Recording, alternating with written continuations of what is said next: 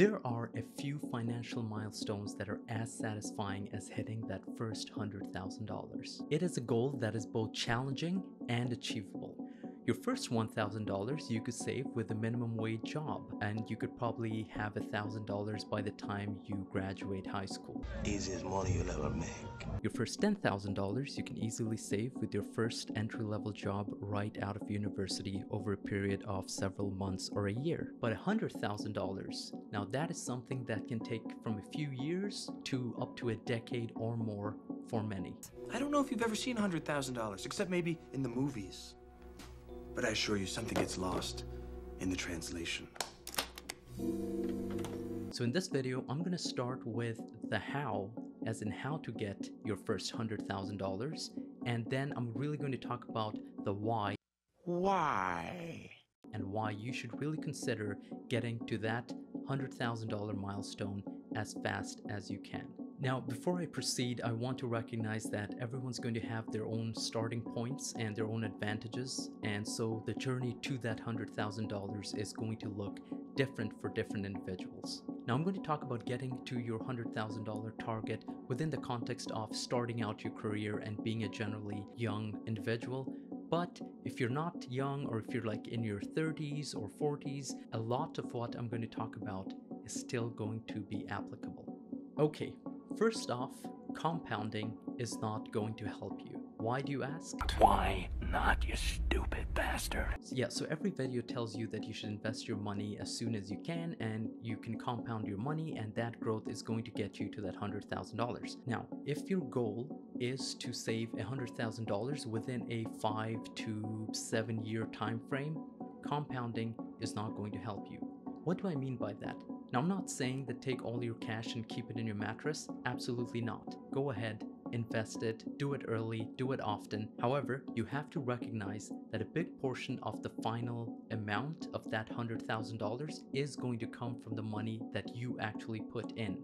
So compounding over short periods of time is not going to be significant enough. You can see that saving $10,000 a year for 8 years will get you to $100,000 inflation adjusted based on a 7% growth rate.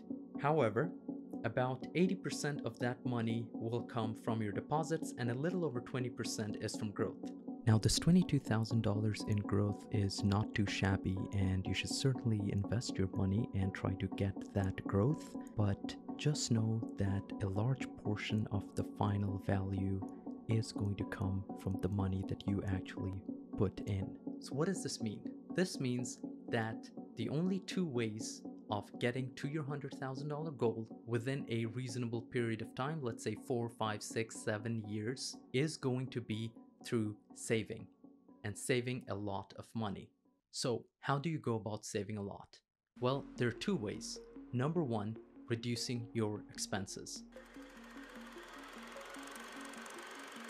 And this is where you as a young individual have a significant advantage. You probably have very few liabilities, you don't have a lot of obligations, you don't have a mortgage, you don't have kids, and it's going to be incredibly easy for you to save, generally speaking. Furthermore, you can probably live with roommates at this stage of your life, or you could even live with your parents, and you can drastically cut down your housing expenses, which is really one of the biggest expenses that you'll have. Cooking your meals can also save you hundreds, if not thousands of dollars a year. Another way to increase your savings is if you are lucky enough to make a decent income right out of university, you can go ahead and start contributing to your RRSP or your 401k for the Americans, and that will reduce your taxable income and minimize the amount of taxes you have to pay. You can give a further boost to your savings by participating in any employer match programs you may have. So sometimes you'll have an employer who will say you can contribute 3% to your RSP and they will match the other 3%. So on a $50,000 income, you could easily be getting $1,500 extra for free. So the biggest pitfall at this stage of your life is that you could look at that sweet paycheck and just go nuts and lease a very expensive vehicle or rent an overpriced apartment. Now, the second way to increase your savings is simply to earn more. Easier said than done. My goodness, what an idea. Why didn't I think of that?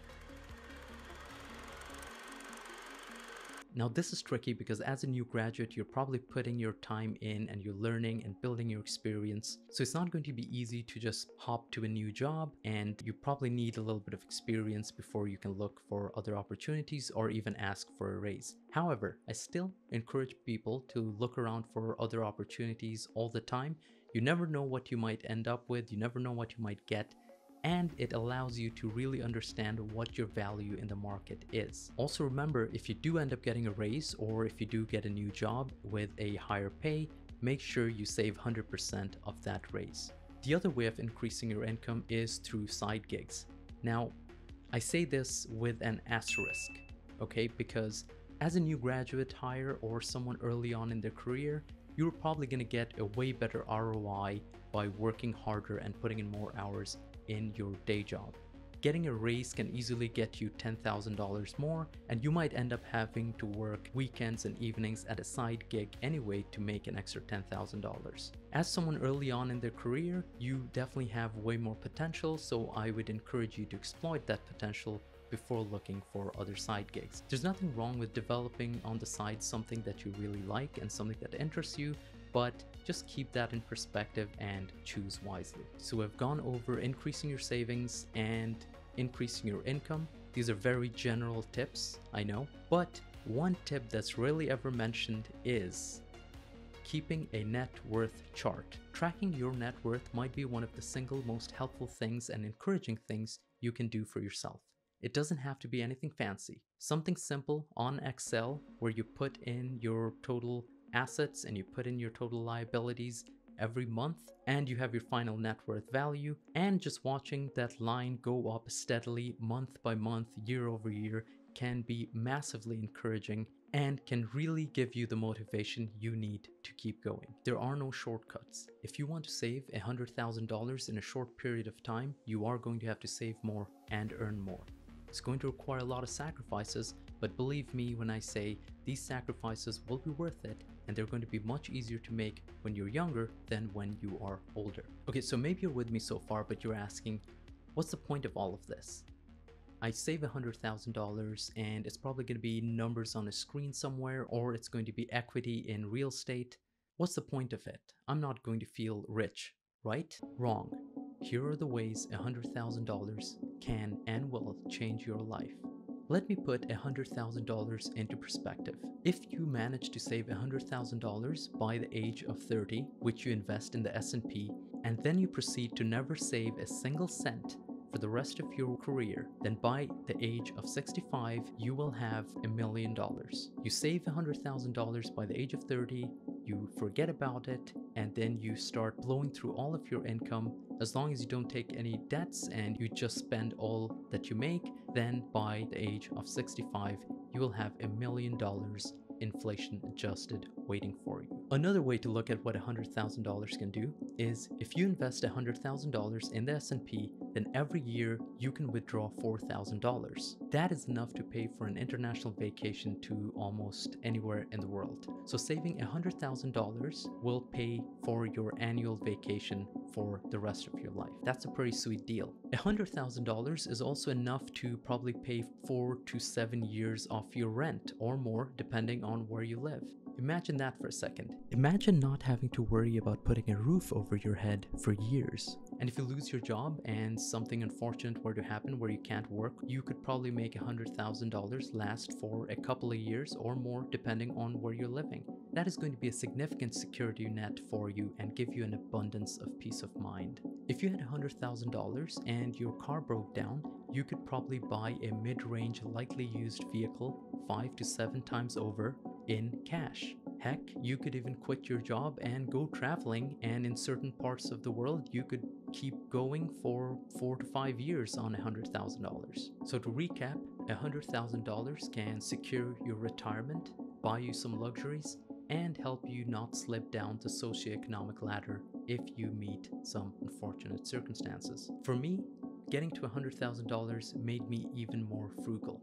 It was like a proof of concept, and I understood that it could be done and your net worth could keep growing, and if you keep investing at a certain rate, you can kind of project where you're going to be 5 10, 15 years from now, and it motivated me to keep going. Your first 100K will change you. You will become more conscious of your spending, and you'll build great money habits. And once you see your $100,000, you might be more hesitant to blow it all on something frivolous, knowing the amount of sacrifices and hard work it took to get there. You will learn the value of security and peace of mind, and you will learn to value the possibilities that money can provide over anything material money can buy. Alright, there you have it, folks. Let me know your thoughts in the comments, and if you enjoyed this video, here's another video that you might enjoy as well. Cheers!